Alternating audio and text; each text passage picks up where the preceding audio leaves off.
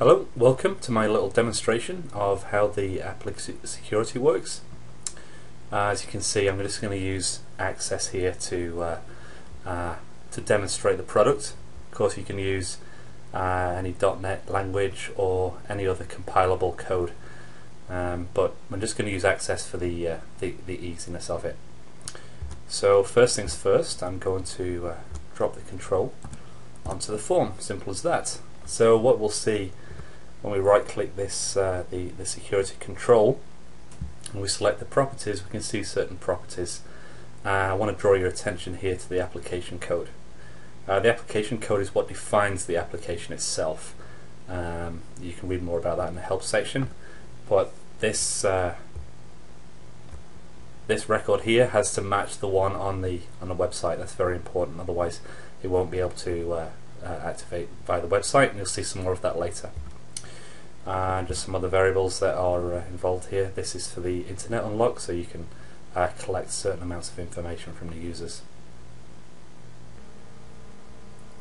Now, when you purchase a license for the security product, what we do is we'll send you a license code that you can use, customer code that you can enter here. This is how we access the web component. So I set up a dummy one. Of course, we leave the password empty to start off with, so that you can set it yourself. You see we've got a warning here that we have to set the application code and password to continue. Now we do that, of course, for your own security. So where do we get the application code from? Well, we go back to the original application, and we can see that here is our application code, so we can copy that and we can paste that back into here. I'm going to set a password, which of course I'm going to delete as soon as I've finished showing you this demonstration. We submit that, and there we go. So now what we have to do is add ourselves a user, and as we want to keep these fairly random, we have a generate license key button. The only other thing we need to do is say that we want to give one license to this customer. Our customer is going to be the very imaginative name of new customer, and so I'm going to copy that. Our user has been updated, so now we've got one user added to our database.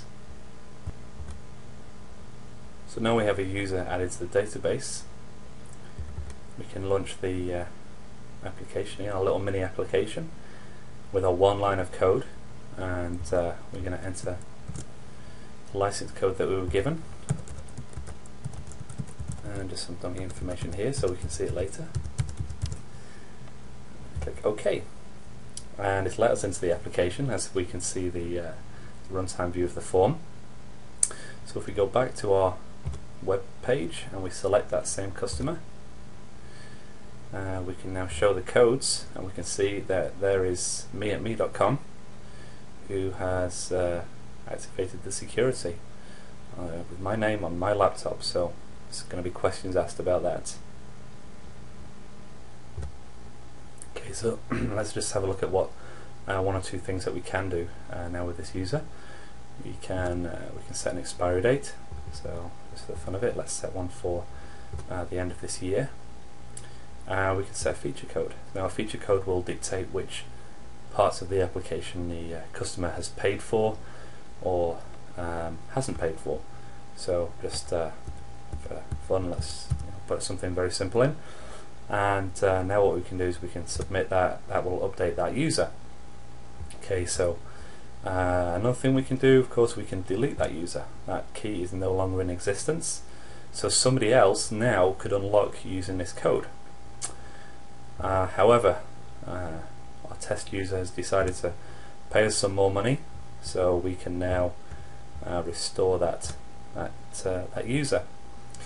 If we were within an organization or a company that had 5 or 6 individuals that all needed to use the security, we could easily just update this to any number that we want it to be, and then 10 users could activate the license. The 11th user would get an error message saying that they had run out of keys. Just for completeness, we'll just have a look at a little bit more functionality.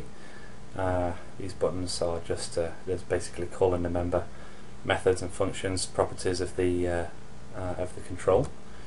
So we set the feature code on the website, we set the expiry date on the website. See, our usage count is 2, so of course I did a little test run before I showed it to the camera.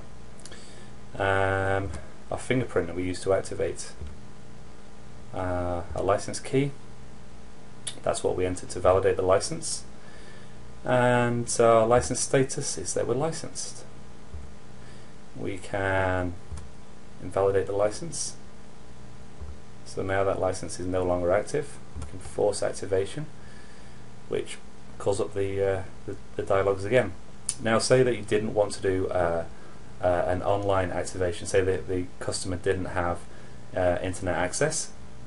What you would do is you would click the offline button, they would give you a call and they'd tell you that their fingerprint is as such, and then within the application on the website you can do a manual unlock. So you can do this over the phone or via email, and what you do is very simply enter the fingerprint in there with or without the dashes, click the submit button, it draws all that information together, and this is the code that you can then send back to the customer, who can enter it into here. So you probably want to do this via email rather than over the phone, and once you click that, you're then licensed again.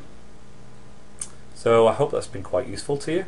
If you have any other questions, please contact us via the website. We'd be glad to answer any questions. Okay, thanks.